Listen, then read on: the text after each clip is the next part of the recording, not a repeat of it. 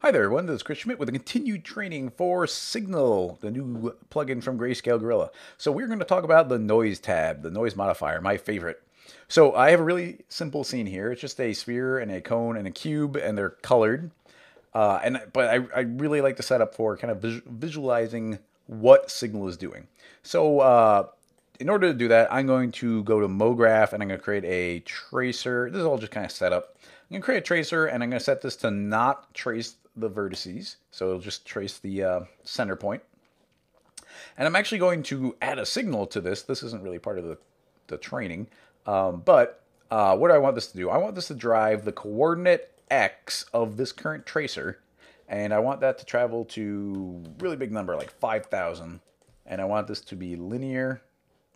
And now, in the simplest form, if I hit play, what's happening is the tracer is traveling to the right constantly. And it's just going to give us a good visual feedback for what the noise modifier is doing. One last thing, I'm going to go to my basic tab in the tracer, and I'm going to set it to nice lime green so it shows up real well. Awesome. So, how do we begin? Well, I'm going to click on our cube. Actually, I should put it on the top since it look better if they're in visual order. So, that's on the top. And I'm going to save. I'm going to create a new signal tag on the cube. So I'm going to create signal. And what do I want to drive? I want to drive the Y position. That's going to be the best way to visualize this. So I can grab Y, drop in a signal tag. It's going to be P for position.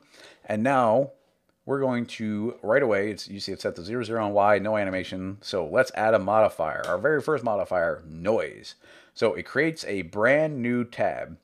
So we got a new noise tab. Now what's really cool about Signal is that these tabs are being created dynamically. We don't have a limit. If you want to make 100 noise tabs, I don't know why you would, but if you want to make 100 noise tabs, you totally could. You make an unlimited number of these in any combination that you want. But anyway, we've now created a new tab. So let's go over a couple settings here. We've got, what is it? Its modifier type is noise. You can actually change this to any of the other types of modifiers at any given point. We have the name of it. You can change the name of it here, and I'll actually change the name of the tab above it. We have the strength, which is how much it's being applied, and then we have the variation. So why don't we go ahead and add in some variation? I'm not sure what a good number would be, so let's just try 200, and I'm going to go ahead and actually we'll turn off the tracer for a sec, since we don't need to see that, and we'll see it's just kind of wiggling up and down a little, not a ton. So we need more, obviously. Let's set that to, let's just go for 1,000. So there we go. Now we got that wiggling up and down. So this is, it's a little bit like wiggle in After Effects. It's based on noise, and it's wiggling up and down. So we got random variation here. So the reason I like using the tracer here is it's a really cool way of visualizing the motion that we've gotten out of this. The only thing that's happening, I totally forgot to set my tracer to additive mode. Now it'll go forever. So this is a good way of seeing exactly the motion that we're getting out. Remember, the only thing that the cube is doing is moving up and down on Y, but now you can see kind of the output that we're getting from it. So that's really cool. So we've got the noise tab, so we can talk about some other things. Now, you know it started out at 0, 0, 0, which is right here in the center, but this is set to negative and positive, which means it can move up 1,000 and down 1,000. So if I turn off negative, it's going to always remain above 0, and that's because 0 is what the base tab is at. We can also go only negative, so it'll travel down. If you have both off, then nothing happens. Not surprising. All right, so that's cool. Next up is our loop point. Now, noise, by default, can have a loop point of 0. And a loop point of 0 means that it will never repeat. We'll never get the same noise pattern out of it twice, in a single playthrough. It will be exactly the same. Like every time I restart, we'll get that same bump there. But that same bump will never appear again in this play. But we can set a loop point. So we're going to set a relatively small one so that we can clearly see it. So I'm going to set it to maybe 35.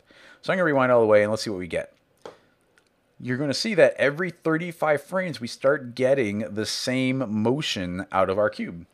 So we can change it to different random seeds. Of course, we want to restart the timeline to see it. But now you see we get this little trough, trough, trough. So we start getting that repetition. We can increase the speed. Well, we're jumping around the parameters a little bit, but yeah, well, the next parameter would be speed, which is how much that is moving up and down. So let's increase that to maybe 2, so it's moving faster, and now we can maybe see our loop even better. I'm going to set our loop point to 10. So every 10 frames, we're getting a loop happening again and again. We can change the random seed, and every time we change the seed, it's going to be a completely different little motion that we're getting, a different section of noise. So that might be a little fast. So if we get a little more, now we get that repeating. And every seed will be slightly different. We go even faster, 5. Let's go up to a speed of 5. Now we're getting crazy fast jitter, but it's still going to loop every 25 frames. Very useful. Set that back to 1. Set our loop back to 0, so it's never looping. Let's talk about some other parameters. So we just touched upon the speed. So it's built to look good around the speed of 1. If we go 2, it's going to be twice as fast. As soon as you start getting around 5, it starts moving so fast, it's almost pure jitter. And then for all purposes, if you go to 10, it's pure chaos. It's just moving around super randomly. I guess if you turn your motion blur up high enough, you might be able to see it. And then, of course, you go really slow. You can go down to like 0.1, and that's going to be traveling very slowly. All right, let's go back to the speed of 1. And we already talked about seed a little bit. We can get completely different patterns of noise by changing the seed. But next up would be the bias. So right now, and we can't talk about bias without looking at the feedback down here. Right here, we're getting visual feedback of what we're currently outputting in this parameter. So this has the potential of going up to 1,000 and negative 1,000. So this is showing how close we're getting to those extremes. And you'll see that we never get overly close. And that's because when you're kind of traveling through a noise, like it's mostly gray. Like hitting a perfectly white point on a noise or a perfectly black point is unlikely. Most of the time it's gray. So we built in this parameter here, bias, and that will start pushing it closer to the edges. So if I put 25% in for the bias, we should not only in the feedback start seeing it reach these extremes a little more. Over here, we're going to see it's reaching a higher point and a lower point more consistently. Now, if we really crank it, a lot of bias, then what's going to happen is we're actually spending very little time in the middle, and we're spending all of our time at the extreme. So we're going to be near the peak and near the trough almost all of the time by having this extreme bias way up. So usually I don't crank it up that high unless I have a good reason to. Maybe something like 25 will help you get a little closer to the peaks without being too crazy. But that's bias. All right, before we get into some of the other more advanced settings, why don't we apply this to our other objects as well, so we can start seeing all of them in a pattern.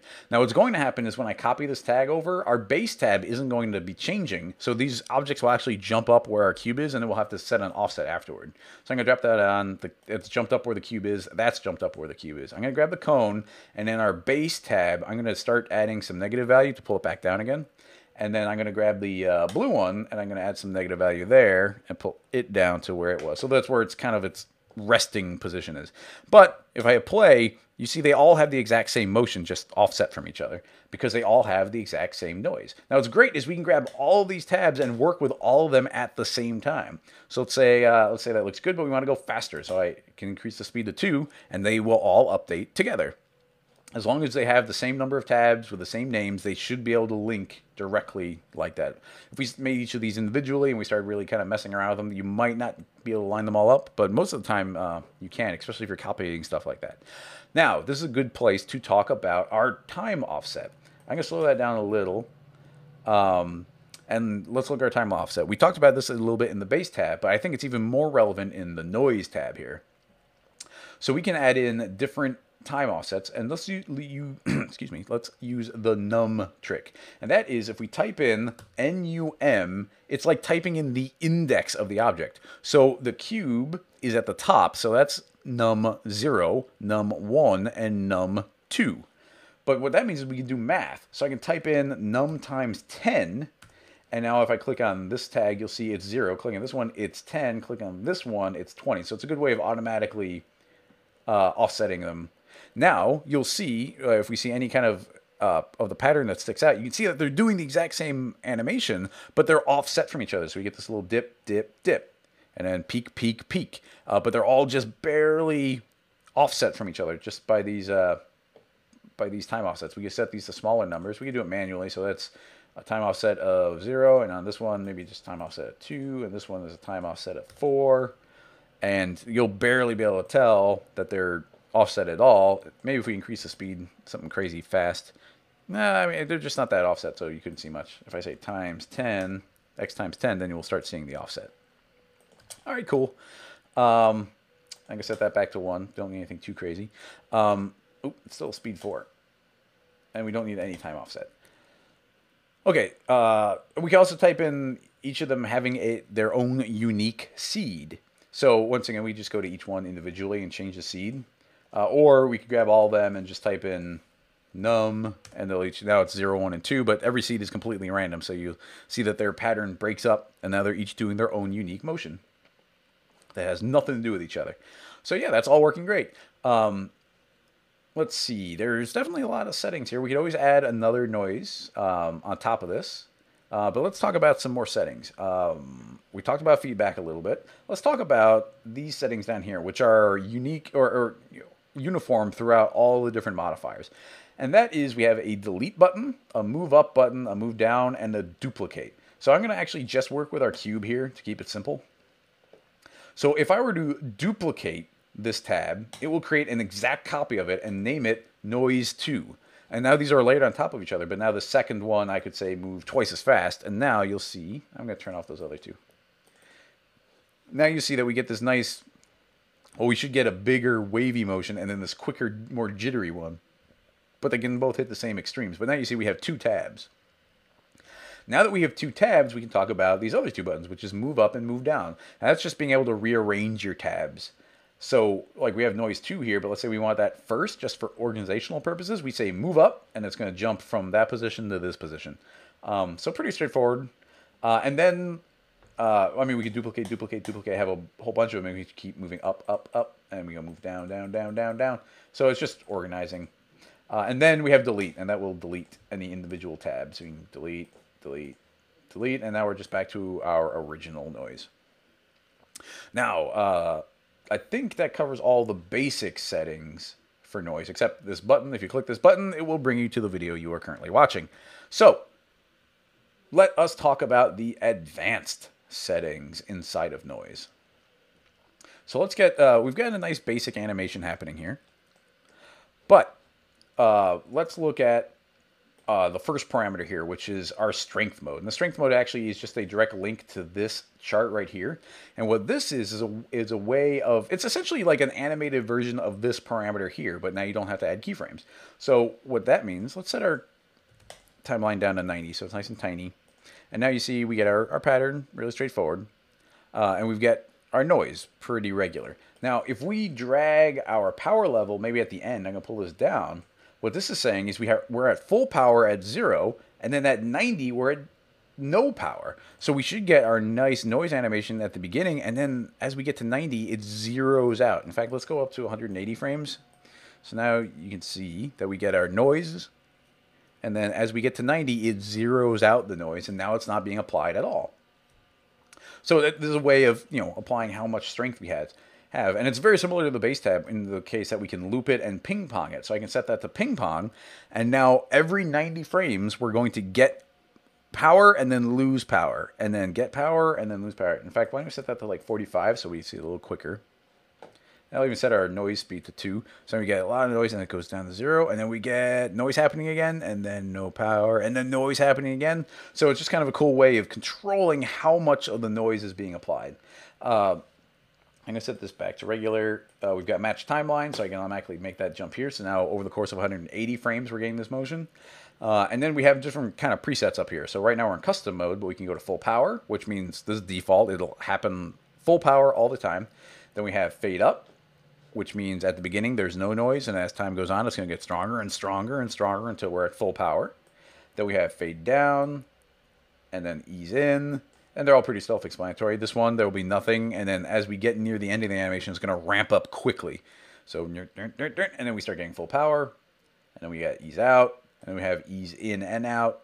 And, of course, custom mode. If you go custom, then now you can edit that spline that you just saw and make it whatever shape you want. So right here, there would be technically no power at the beginning, but it quickly ramps up, and then we see full power. All really straightforward. I'm going to go back to full power, and then we don't need to see that one anymore. And then that's what strength mode does. And in fact, that is applied to all these different tabs, but I'll mention them in the individual videos as well. There's one last unique setting to noise, and that is the remap strength. And that's a little drop down right here. And the remap strength is is unique to noise, and it is how. Well, I mean, what we're doing is we're remapping this noise pattern. What's the best way to explain it? Like right now, every number along the line has just as much chance of happening. But if I were to grab maybe both these points and then I make them soft, and if I were to pull these handles out, what we're doing is we're adding essentially a manual bias. What we're saying is you can't spend a lot of time in the middle. You have to spend more time at the top and the bottom. And you'll see in our chart that we never get the squiggles in the middle. We're getting the squiggles at the top and the bottom, and we're very quickly transitioning between the two. And these can become very extreme. Like we could push them even further. We could add additional points and pull these really tight. And now you'll see that this isn't the pattern it's going to take. It's the odds of it being in a given position. So you see that there's like almost no transition time between these two. So where this can get useful is maybe just having things peak every once in a while. I'm going to set these to linear, have it be a little more straightforward. I'm going to zero it out. What's happening now is it's always got to be at the bottom. But I can maybe add in a point, add this little peak in here. And now what's going to happen is every once in a while, when the odds of the noise being in this particular range happen, we're suddenly going to shoot up. And that's how we're getting like that kind of little crazy heartbeat monitor. It's like bing, bing, bing. It's only happening every once in a while because most of the time we're telling it to zero out. So it's how we remap our strength to change the odds of where the noise is appearing, or where the cube is going to appear based on how it's kind of like increasing the contrast of a noise. Sorry, not overly elegant on the noise part, or the remap, but it's a really advanced setting, but it can do some nice things. And by default, it should be a nice linear line. So that's remap strength. This was strength mode and how it gets remapped on. And those combined can be really powerful using noise. And just for some other examples, like noise can be applied to everything. We can. I really like, I'm going to create a cube, and on the cube, I'm going to go to our color mode and turn it on. And let's make a signal. And instead of driving, say, the position, let's drive the display color. I'm going to drop that inside of here. So it's a D for display color. And now it's peaked out at white. That's what we're saying. Right now we're saying it is white all the time. If we pull this down, we're saying over from the time of 0 to 90, it's animating from black to white. We can actually pull that down at a point in the middle. And now it's going to peak at white in the center and then go back to black. Now we can add a noise. I'm going to add a noise tab. And now it's a medium gray. And it's saying you can go positive and negative. So you see we're randomly getting varied colors here. So that's really fun. We can crank, if we crank the bias up, then we're going to start getting these really extreme colors happening. We could say only go in positive. So now it only get a little bit brighter. Like the way you can layer this stuff up on noise is really crazy. And I totally forgot about a really important setting, and that is when you drag in a vector. So let's go ahead and do that. A cube is truly the best example in this particular circumstance. So we're going to use a cube again. I'm going to right click and then create a signal, and we're going to drag from the cube the position, actually no, not position, scale, and rotation. We're going to drag in the scale, X, Y, and Z. So we're dragging that in, and now we're affecting the scale. I'm going to add in a noise, and in the noise, it's already got 0.5, which should be fine. I'm going to play, and now we'll see what we've got. Well, it's randomly scaling it, but it's scaling each one individually. You can see each of these is moving on its own. So we can make this a little more extreme, set to 1, 1, 1. And now we start getting like all this scaling, but it's all wobbly because they're all individual. Now that we have a vector, we have another button, and the button is uniform. And if we click uniform, then they're all being calculated by the same single noise channel instead of separately. And now they're scaling uniformly. So you see all these move identically to each other. Now they don't have to be, I mean, these will move together, but we could still have the scales be a little different. Like it can scale taller on the Y, but at least it's scaling at the same time that these other ones are. So maybe as, yeah, so that works really well. So uniform keeps these things even. And that applies to color channels and position, anything. Like they'll all move together if you have uniform. I do believe that will do it for the noise channel. So I will see you guys in the next one when we talk about sine, cosine, sawtooth, square, triangle, and bounce. Later.